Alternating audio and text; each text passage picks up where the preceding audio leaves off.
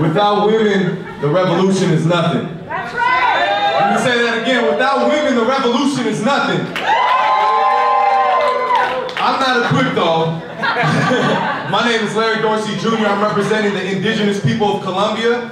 And this is my god brother right here, Guatemala, representing the Hopi Nation.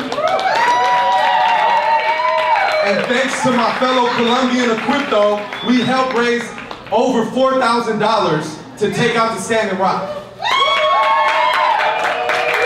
And it was one of the most spiritual experiences of my life, of our lives. It was so crazy. It was so beautiful to help those people, to bring those supplies out. He also came out with us, this is Rob, he's representing the Lakota Nation right here. You know, black and brown unity right here, you know, we have, you know, so it's much love. And on the way out there with a truck full of supplies, on the way out there, we got pulled over. They were pulling people over and accosting them and taking their supplies, and we got pulled over for no reason by a big old cowboy, about 6'4" white dude, and he had no reason to pull us over. Luckily, it was during Thanksgiving, so I told him. He immediately said, "Step out the car," and I was just like, "Oh," and he was all like, come back with me to my car." And I sat in the car with him. It was the strangest experience. And he's overlooking me the whole time. And he asked me, what am I doing with California plates in a car full of packed to the brim with all types of supplies? And I told him, oh, we're part of a church retreat and we're bringing donations for Thanksgiving. You know?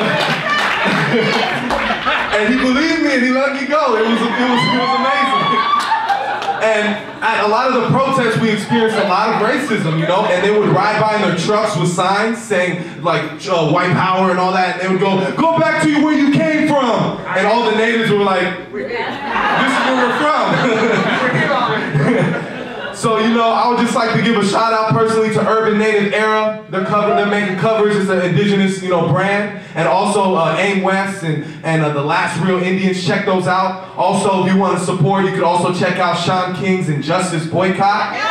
Because he's supporting Standing Rock, you know, and supporting San Francisco. And before I get off the stage and the crypto comes up here and rocks the mic, I'd just like to do a little call and response. So I'm going to say Black Snake Killers. I want you guys to say it back. Black Snake Killers!